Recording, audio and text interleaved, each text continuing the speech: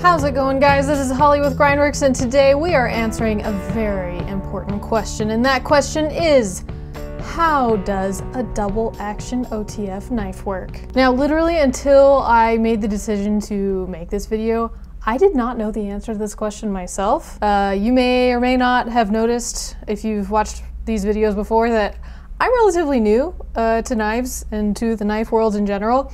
So I like playing with them, I like looking at them, I like cutting things with them, but I don't actually know a whole lot about them. So, you know, as I'm filming these videos, I'm learning probably more than you guys are as I'm going along, which is one of the things that I love most about making them. So, how about I stop talking and let's just get right into this.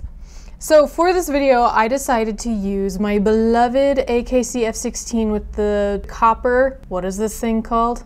Inlay, that's right, the copper inlay, which I did a patina on a while back. I'll admit I was a little nervous about taking this thing apart, but hey, I experimented a little bit and it turned out just fine. You're gonna get yourself a little bitty screwdriver tool. This one uses the hex bits.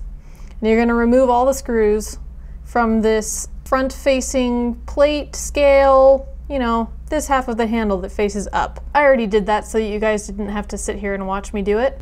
So then you just lift this part off and ta-da! More than likely, the thumb slide is going to immediately fall off. Not to worry, it's supposed to do that. I may or may not have freaked out a tiny bit when mine did that. So inside, you will find the spring, which sits on this long metal plate, some hinged latches. There's one here and one hidden underneath the plate back here, and of course the blade underneath. Now I am going to remove the spring and the plate so we can take a closer look. They lift off pretty easy. The spring has these sort of longer tabs, which not only help it kind of hug this metal plate, but this is also what connects it to the blade, which is going to be very important for our blade deployment. So I'm actually going to take the spring off here now. Let's put that aside.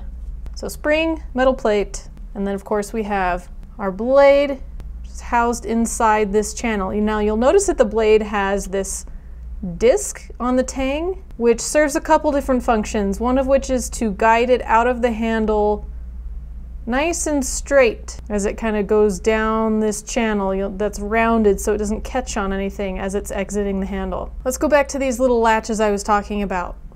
They have springs inside. Might be a tad hard to see, but ding, ding, ding, ding, ding. Can you see that? So they can be moved out of the way.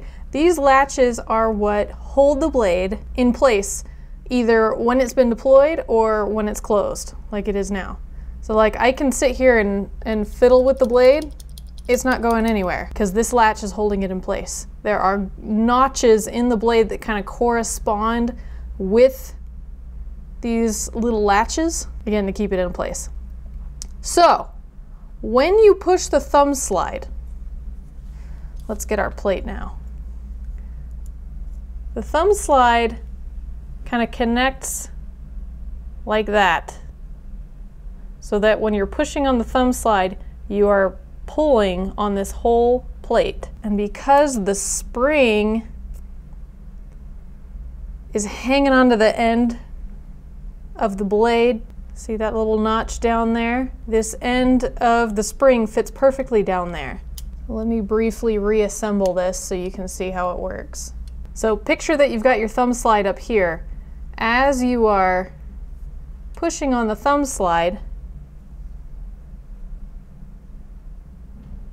this whole thing kind of moves forward, right?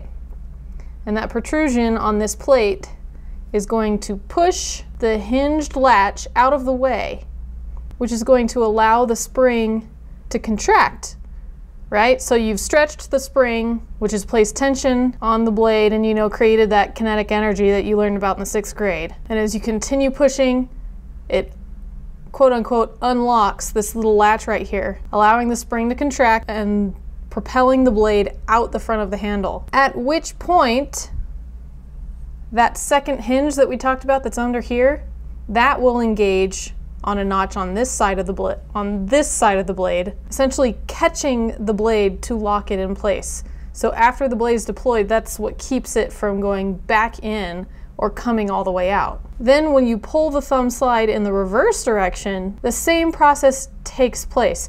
The plate moves backwards, stretching the spring, because this end is now immobilized by the disc on this end of the blade. See, the blade is all the way out, disc is sitting right here, the blade is locked in with this latch, so this end of the spring cannot move. But as you're sliding, as you're moving the thumb slide this way, you're forcing this whole plate that way. That stretches the spring again in this direction. As you continue to move the plate this way, the hinged latch that I showed you on this side, through a similar process, is pushed out of the way, opened up, unlocked, however you want to say it, which again releases the spring and allows the blade to move back into the handle. Hopefully that was clear as mud. I described that the best that I could. It took me a while to figure it out myself. I feel like I understand how it works now. Hopefully I was able to convey that accurately to you guys. Now I'm gonna put these screws back in here and we're going to do some fancy little video editing and forward this so you don't have to sit here and watch me put in 2, 4, 6 little tiny screws. Pro tip, don't strip your screws. Okay. Here's the moment of proof, guys. Did I break it? Ta-da!